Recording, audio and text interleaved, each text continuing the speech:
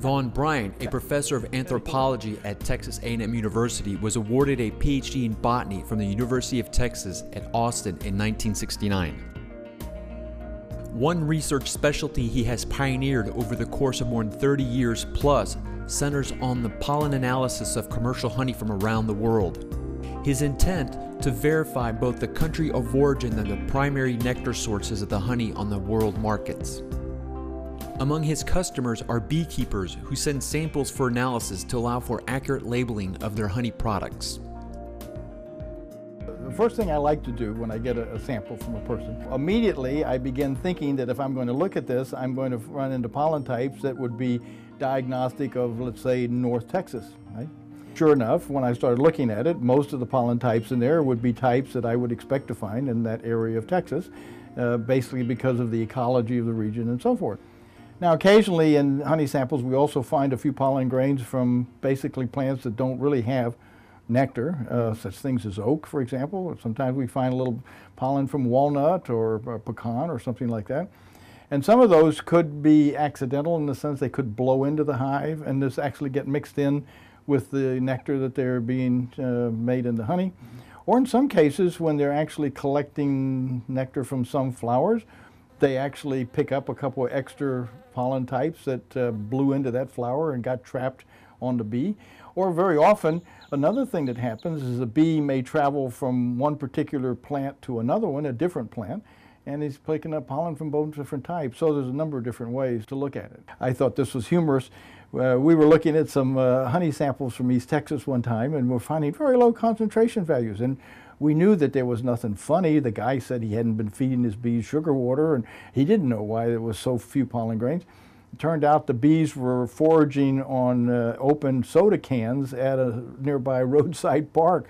And so their primary source of nectar, supposedly, was coming from the sugar in soda cans. They found that it was a lot easier to collect that than to go dig around in flowers.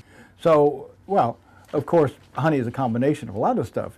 The nectar from each individual plant is going to be a little bit different. They're going to contain different sugars. They're going to contain different other materials. We call them flavonoids if you want them, things that are going to add flavor to it and so forth. I taste a lot of the honey that I process, and yeah, there's a lot of differences, but I don't think I could close my eyes and tell you which is which. If you're going to do pollen studies of any major type, you've got to have a good database. And the big problem with pollen, as I said earlier, there's at least 250,000 different types of flowers. Each one has a very specific type of pollen to it. So it makes it very difficult for you to know all of these. And so essentially what you have to have is it's like a library. And there's several ways to do this. We have a big slide collection, about 20,000 slides of pollen types from different areas of the world. So yes, it's a long learning curve. And one of the reasons there's so few people that do this is because of the tremendous amount of effort and work and training you'd have to do. I get people all the time, amateurs like yourself, who write in and want to know, well, we would like to find out what the bees are, using, and we want to do some pollen studies, and I try to explain them the problems of all of this, and I rarely hear from them again. And it's not that I'm trying to discourage people. It's just that it's a rather difficult type of thing to do. It's not you can't do it, but it just takes a lot of training and time. So anyway, I probably have looked at more than at least 2,000, maybe more, different honey samples just from the United States. Wow. And I also look at a lot of honey samples from other countries as well. So essentially what we would do is we would get a sample of honey like this from somebody who sends it to us, either a beekeeper or somebody who's in the commercial business. The first thing we have to do is to weigh out 10 grams. So what I try to do here is by watching this and trying to see how close I can get. It's a little over. Now, I usually use a stick in order to remove a little bit to see if I get right down to 10 grams. And you can see I'm right at 9. That's close enough for government work, $9.99. I don't think I can get much closer than that. So the next step is you take the honey and you have to get a stir rod, okay? And honey will not mix with alcohol. It mixes with water. On the other hand, if you use water and honey, The problem is that you have to get the viscosity down and the specific gravity down enough to where all the honey is going to sink in the centrifuge tube.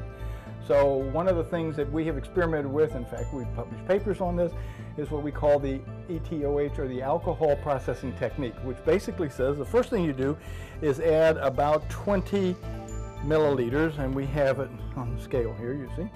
We add about 20 milliliters of water, and then we stir it very well. Make sure that the honey is all dissolved in the water. Okay, it looks like it's pretty well dissolved. The next step is to add our tracer spores, and the reason we add tracer spores is for two important reasons. The first reason is these are tracer spores here. We have to purchase these. Only one place in the world makes these. It's in Sweden, and they cost about 50 cents a piece, but we will sacrifice one to show you. All right, so this contains 18,583 spores of the plant called Lycopodium. It's a little lycopod. No bee has ever collected lycopods, so we know that this did not come from the honey. Now, this is in a calcium base, so we have to digest it with hydrochloric acid. And so we use 15% hydrochloric acid and put a little bit in there, and you can see it bubbling. Okay? And so then we have to wait until it completely dissolves and then add it to the honey. All right. So this takes a little bit time. All right, so the next thing we're going to do is then add the Lycopodium spores to the honey. Okay? And I always rinse it out with alcohol to make sure that we are going to get all of the spores so that none of these are going to be lost. The next step is something which I like to do, and that is that I add a stain to it called nigrosin. And the reason it doesn't have any effect whatsoever on the honey or the sample, but by adding this, what happens is the transparent pollen, which normally you can't see because it's transparent, will now get stained black.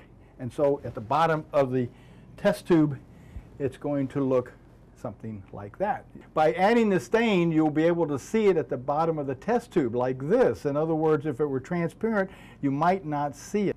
Okay, so the next step is then we take alcohol right here, you see, 95% ETOH, and we add it up to, we add 100 milliliters of this to this so that it brings it up to a total of about 120 total milliliters. So now what we have is a mixture of honey and water and alcohol.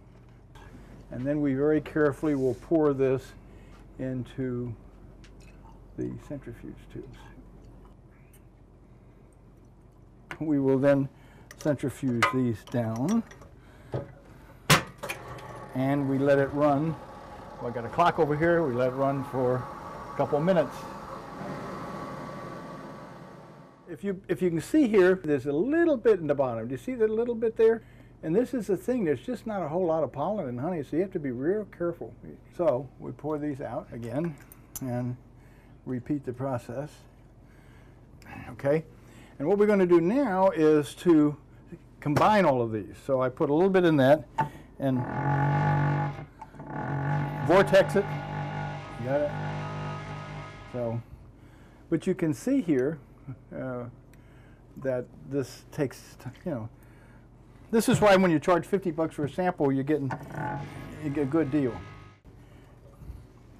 So if you look here, you can see there's a little bit in the bottom, you see, but not much. So now we've got it all down into one tube, and we fill that up with alcohol. And then we have to use a dummy to balance it. And so now we will balance them, put them in here, and spin them down. Then we'll show you the dangerous step. And you can see here, this is the total that we got out of that whole sample. You see, 10 grams? You see, if we didn't stain it to begin with, it's so transparent you wouldn't even know you had anything in the bottom because it would all look like water. Now, the next step is very critical. Glacial acetic acid, it's super vinegar, as I call it, because it smells just like vinegar, but it is super vinegar.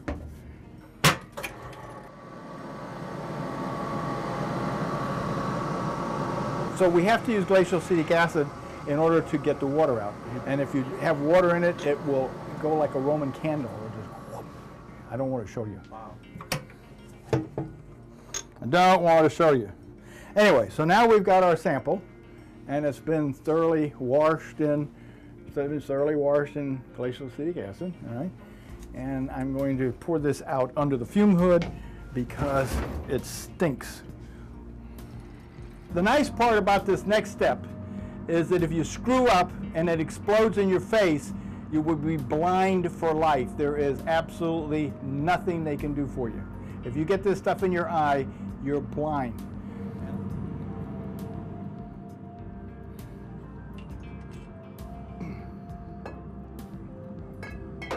The ratio is 9 parts acetic anhydride to 1 part sulfuric acid. All right? Now, both of these by themselves are fairly harmless. You put them together and you got a really good mixture. All right? Several things happen. First of all, it changes color. The second thing is, if you feel it, it's very hot. All right? The third thing is when you put anything that's made of cellulose in it, it will, not only that, but it will turn the stick black. You see the stick? And what it's doing is eating up the cellulose, which is the function of this. What you're trying to do is to put this in with the pollen to eat up the cellulose. But you want to get rid of all of the other stuff, the cytoplasm and everything on the inside and outside, so that you can see the pollen grains effectively. That's why we do this, okay? So the next step then is to very carefully get rid of the stick here and very carefully pour this into this mixture.